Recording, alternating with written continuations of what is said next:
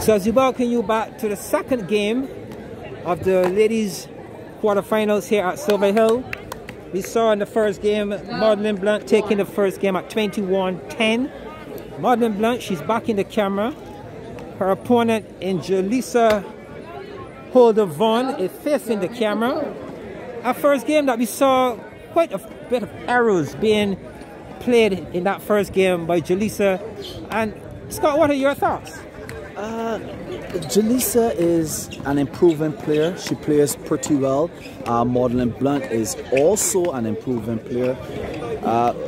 But what I find in terms of nerves, John, on the big scene, Jalesa still has a way to go, but she is improving, definitely where that is concerned.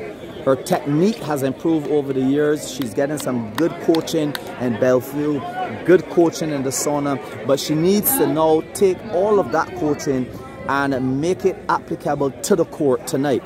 Serve out, committing the cardinal sin. Yes, which is rather unfortunate.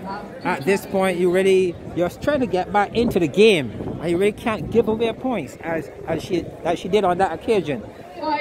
The score now is 5-7 again. Once at the beginning, we can see Maudlyn Blunt very much in the driver's seat. A beautiful serve, good bounce serve to the middle of the court. 6-7. And you were talking about building and developing and the crowds. But give me your thoughts around the crowd that we are seeing. I mean, like I said, we're in Crop-Over, but yet we hear a lot of violence talk and these things happening around the island that are negative. And here we are tonight, Silver Hill. Lovely conditions for sports. Big crowd on hand. Scott. Well, John, kudos to the crowd here at Silver Hill in Christchurch. This is the second time you and I work together at Silver Hill. The crowd has been well behaved. We're not even seeing anyone keeping any type of noise or anything. And this is exactly what we want to see around road tennis, a well-behaved crowd. Yes, I think that the quality of tennis, what we saw so far from Dario Hines and Dwayne Lynch, and what we saw from Esther Feenholder and Rachel Smith, and now what we're actually seeing here on court, this has brought the crowd to some level of silence because they're really enjoying watching these players display the craft here tonight. Definitely, John, and it's now 8-1. This is a 7-point lead, and that ball is out, so it's now 2-8. What Jalesa needs to do now that she has the serves is to make sure that she gets as many points as possible from her serves. Yes, and that is important. We don't find that a lot of the players do enough of that in road tennis. They don't seem to focus on how vitally important a serve really is.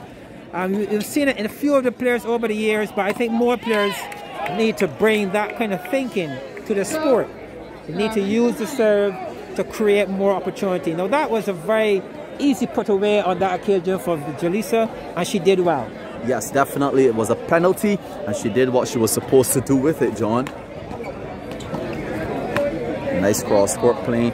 That forearm softball is giving Blunt a bit of trouble. It appears that way, but it's important that Jalesa recognizes that as well, and she puts that into her artillery tonight if she's going to get back in this game. Yes, John, and you know, sometimes you can prepare really hard for a player, but then on game night you have to identify their weaknesses and exploit those weaknesses. Nice. Oh, that's a lovely cross-court shot there. Just barely nipping the edge of that particular angle. Oh, that was angle. Excellent shot there by Blunt.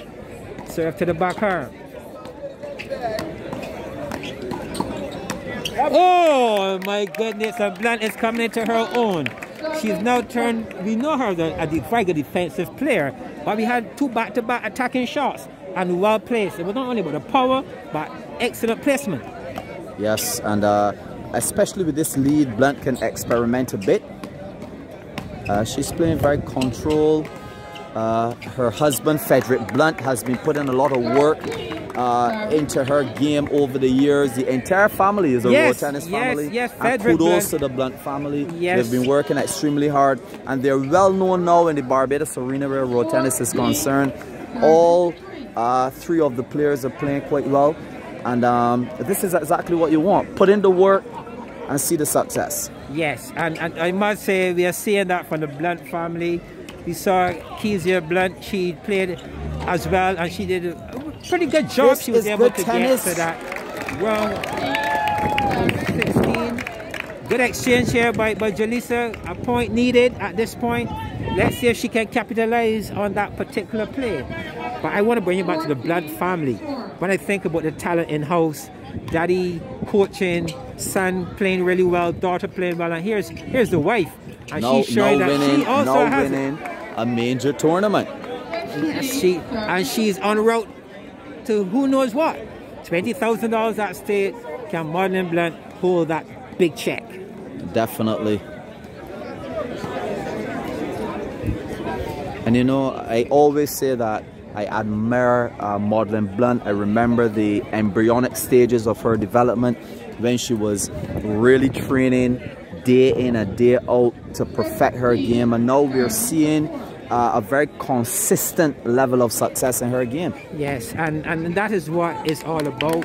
You make that conscious decision that you want to improve your game, and you have to put in the work. It will not happen unless you put that needed work in. We saw it in Dario tonight, and here we have Blunt on the court, and she's displaying what her work has brought her to tonight. Yes. So 4-17. This is a major lead.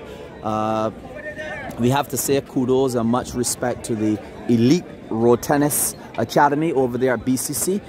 Special good night to Frankie and the amount of work that they've been putting in honing the skills of these players that we're seeing in this particular tournament.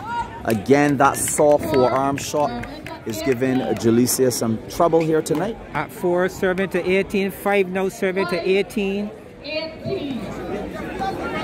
And I agree with you. Kudos. We need to acknowledge the efforts of the Road Tennis Academy.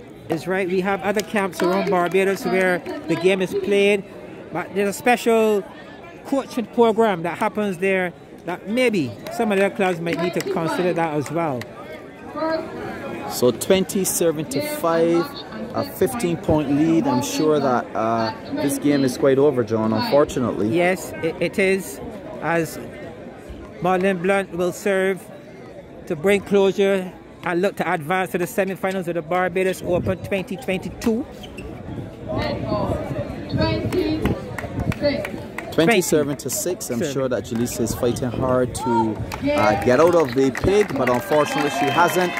Very good game from both players, and Maudlyn Blunt is rejoicing. She's now going to acknowledge Jalesa Holder. Congratulations to Maudlyn Blunt on that victory, John. Yes, very well done, and she will advance to the semi-finals of the 2022 Barbados Road Tennis Open, and the action continues at Silver Hill.